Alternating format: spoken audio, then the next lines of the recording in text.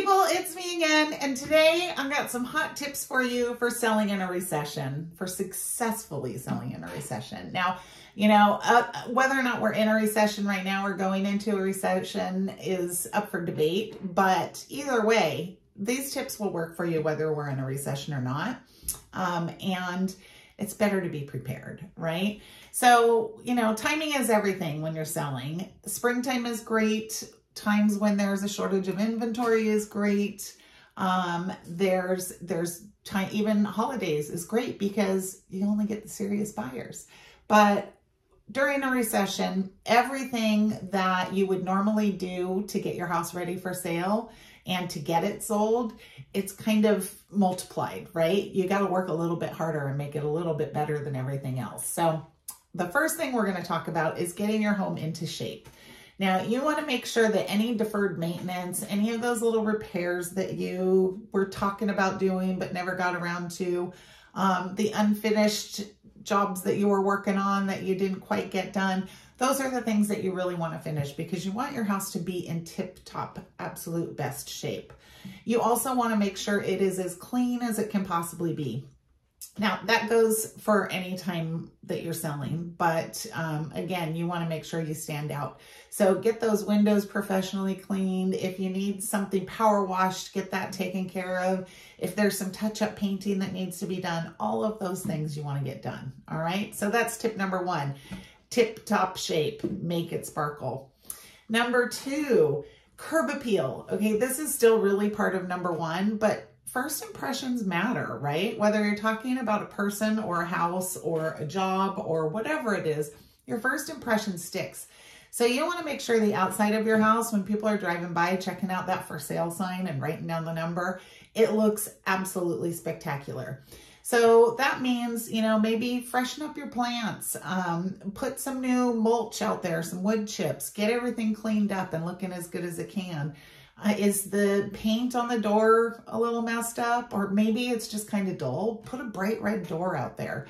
Do some things that your realtor can absolutely give you some tips on and get the outside looking as pretty as it possibly can. And it doesn't necessarily mean you got to put a lot of money into it, but maybe you got to put some time in, okay? There are some really inexpensive ways. I know the city of Oceanside and a lot of the cities around here offer free wood chips and mulch, or, you can pick up a lot of that stuff for free. So check with your realtor to see how you can do that cheap. All right, so now your house is all ready to go, right? You're ready to get it listed and you're talking about prices with your realtor. Make sure you don't overprice right now, okay? There is nothing worse than a house that's been sitting on the market. Everybody wants to know what's wrong with it. And the longer it sits, the worse it gets. If you overprice from the beginning, it's likely that you'll probably get less than you would have if you had priced it competitively at the start. You don't want it getting stale. Everybody wants to know what's wrong with that house. Why isn't it selling?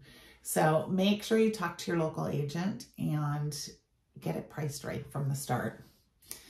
So now here's where a really great agent comes in, because the third thing you want to think about is getting the advertisement right. Your house has got to be advertised effectively. The marketing has to be perfect. So in today's market, you want to make sure, this is what I tell everybody when I meet somebody the first time and I'm going into their home, even if you don't pick me, make sure whoever you pick, absolutely bare minimum, gets professional photography.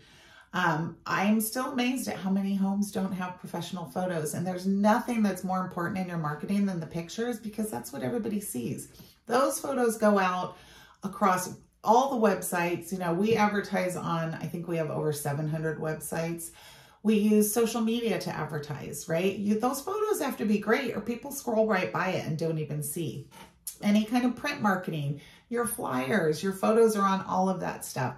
You want to make sure that your agent is marketing your home to the nines, all right? Whatever it is that needs to be done, whether it's open houses, and your agent can tell you what works in your market. But I know here, I do a ton of social media marketing, and you wouldn't believe how many people we get coming off of those ads. So it's a really great way to get that out there.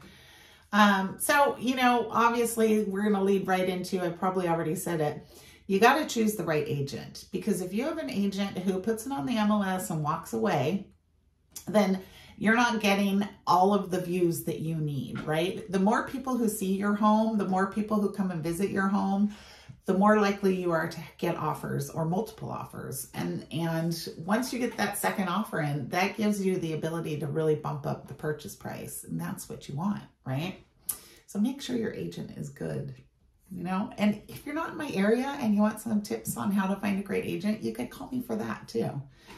All right, so finally, this is the one that you're not going to want to hear. You got to be prepared to negotiate. Nothing, well, I shouldn't say nothing, but very rarely do we have something that gets all the way to the end and it's exactly the same price day one as it was at the end, right? But there are other things besides money that needs to be negotiated. There are terms, there's time frames, there's repair requests. There's so much more. Move out dates. There's a lot that goes into the negotiation process, and you really want to make sure you have somebody on your team who can negotiate for you and get you what you want, or get you darn close to it. So you walk away with a smile, and hopefully so do your buyers, right? Because we want everybody happy in the end. So if you have any questions about any of that, please give me a call or send me a message. Let me know how I can help. I would love to answer your questions. All right. I will see you soon.